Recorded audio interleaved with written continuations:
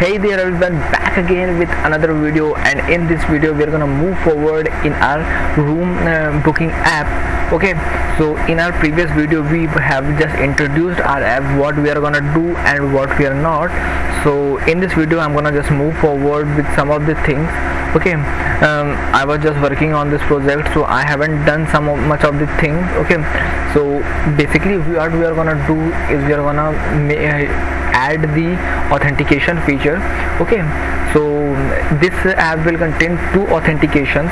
One is the email and password, and second is the mobile number authentication, that is the OTP functionality.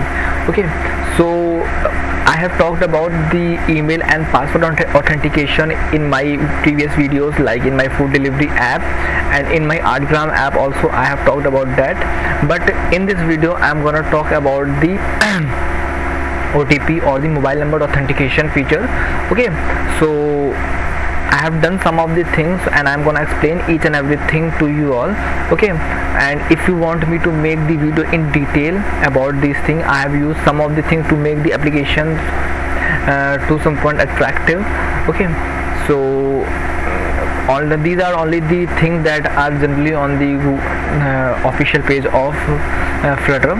Okay, you can go over there, but I'm gonna explain it to you also. Okay, so you can see that I have 4 pages. Okay, one is the login page, one is the registration page, home page, and mobile number authentication. I haven't done any of the thing in registration page and in home page.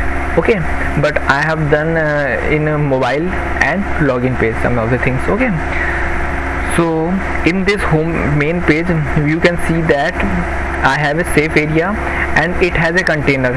Container is going through all the view that screen is showing us. Okay, basically the use of safe area is that some of the time if we do something, then the text or some of the will just go in the area where we have the what we can say, the network icons and the battery icons. Okay, so we just don't want to do that. Okay, like the current phones that we are using and the current which are coming with the notch. Okay, so if we install WhatsApp in it, you all can see that the notch is covered, but the area of the WhatsApp goes up there. Okay, I have used my phone, in some of my phone it's there. I don't know about other thing. It can be my device fault also. Okay, I'm not saying that this is the official error or something that, but I have experienced it. Okay, so basically safe area does that, it will contain all the things in the safe part that is visible to the user only. Okay, so it's going to UI, then it is creating a gradient type effect. Okay, so it is just that. Okay, you all can set any of the color. Okay, and after that I am just giving a text. Okay, this is the text at the center of the screen, and I am creating a button. Okay, so this is a customized type of button in which because we have all the raised button or flat button or any of the button, I haven't used that. I haven't gone so much deep in the button, but the problem that I am facing with the simple button is that we cannot customize the button. Okay, so for that I am using the inkwell. I just want the button to be to some point add the or you can say customized. Okay, you all can see in the app, I will show you the app afterwards. Okay, so the point we click on this button, it will take us to the login page. So this is our login page. First of all, I have done all of the things, like I have included the Firebase auth. Okay, let me show you my pubsec.yaml. I have included the Google service.json also. Okay, and this is my pubsec.yaml. You can see that I have used the Firebase auth, and I have converted my application to the Android X functionalities. Okay, I have talked about that. Okay, and yeah guys, make sure to add your SHA1 key in your Firebase okay, because it was showing me error, so I have done that. Okay, you all can just do that, but just opening the Android in your Android Studio, this build.gradle, and just go for the sign in report. Okay, and it will just give you the SHA1 and MD5, I think so. It is the key that will be given to you all. Okay, you can see that I have converted to Android X. Okay, and up in the login page, I have a list view. Okay, and at that point, let me begin that. I have something called the this is a state, and after that I have something called the clippers. Okay, this is a widget, or this is a class which we can use to just give a decoration type of thing. Okay, so I will show you. I am not gonna go in deep. Okay, you all can just Google it out, and if you face any problem regarding this thing, clipper, okay, I will gonna explain. You all just comment me down, and I am gonna explain each and everything to you all. Okay, so you all can see that. Where is that? Okay, so basically our widget starts with this. Okay, you all can see that I have a clip path. The design is for the clip path. Okay, it has a text, and after that it has a clipper, that is a decoration type of thing. Okay, and after that you can see that I am having an email, I am having password. Okay, and after that I am having a inkwell, that is just doing the work of a button. Okay, and after that I am having a raise button, that is asking for the mobile number, that is saying it is a mobile number, then it will redirect us to the mobile authentication part. Okay, I haven't done any of the thing in our email and password, but the next video that I will uploading, these things will be included in that. Okay, that is either you can log in with email and password, or you can directly log in with a mobile number. Okay, then let us go to the mobile part. Okay, so you can see that firstly we have a text. Okay, that is if it will ask for the OTP.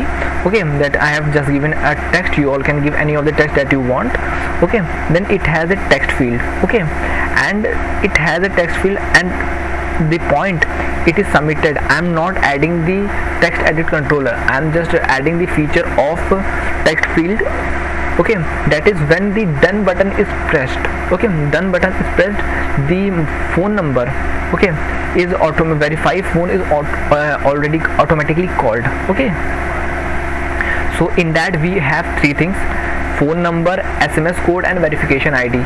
The point someone in the what you can say phone number authentication, we have phone number, we have a OTP, and the point someone logs in using the OTP, we get a verification ID. Okay, so I have the point someone enters the number in this part, the S is a variable, it stores the number in the phone number.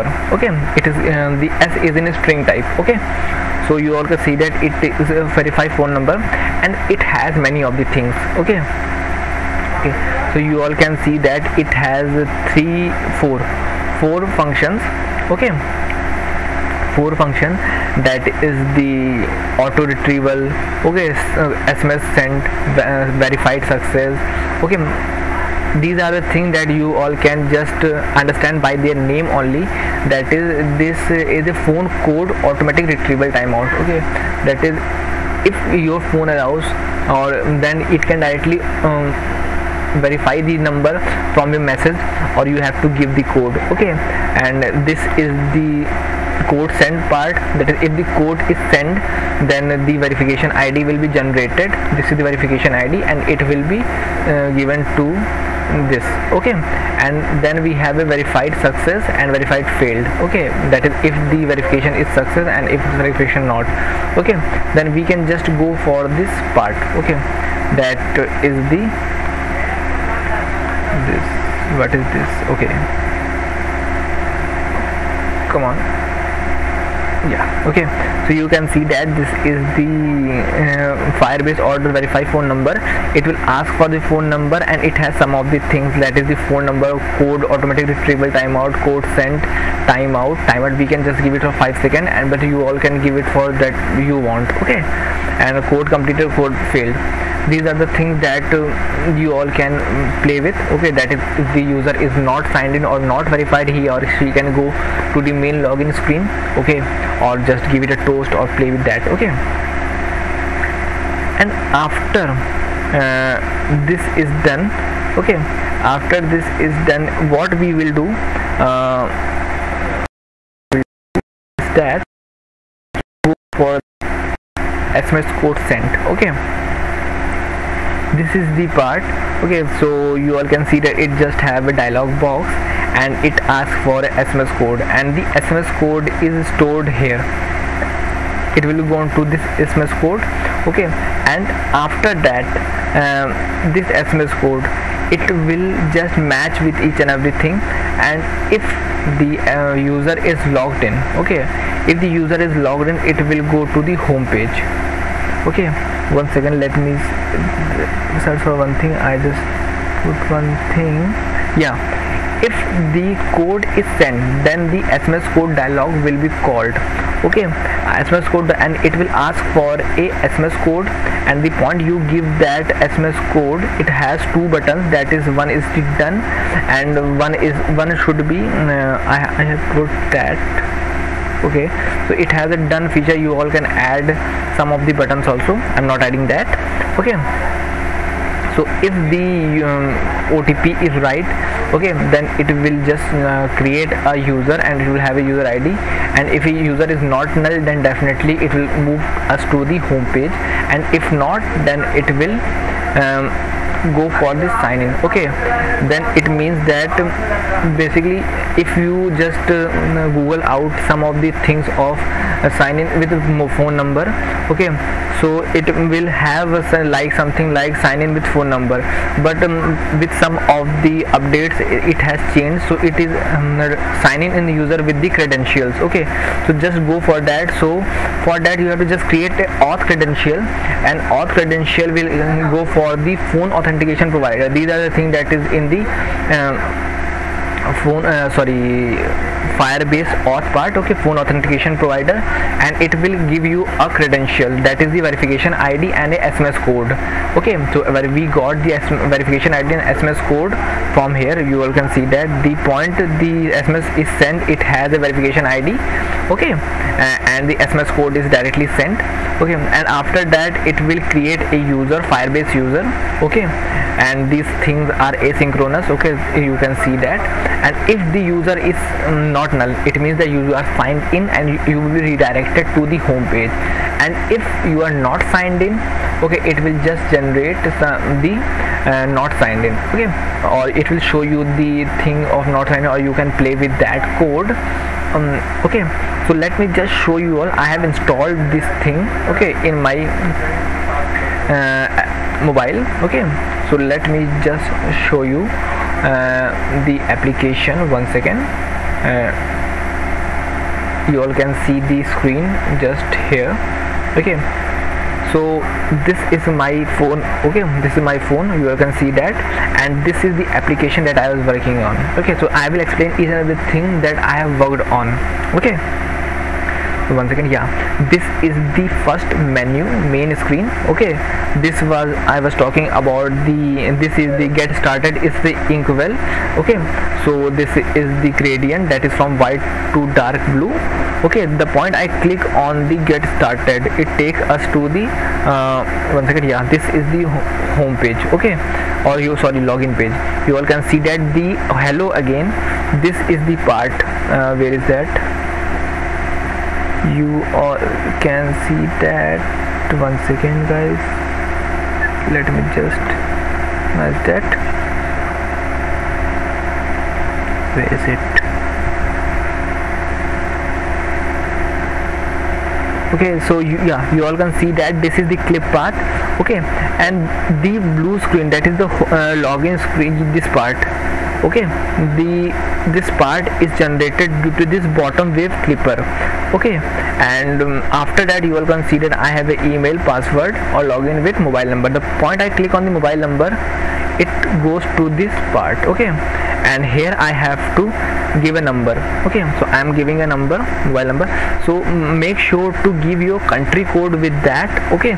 Like this is my country code, because you are from India, it is the country code. And after that I am giving the mobile number, okay. It's not accepting right now, but the point I will click on the done, it will accept it, okay. And just don't try to call this, because this number is not accepting any of the incoming calls, okay. So you will not be able to call me on this, okay. The point I clicked on the done, okay. So you all consider that is gone, and after few seconds you all consider it will show you the SMS OTP. That is the we have got the gone through some of the part, and within few seconds we will receive the OTP, okay. So you all can see that we have received the OTP. This is 523696, okay.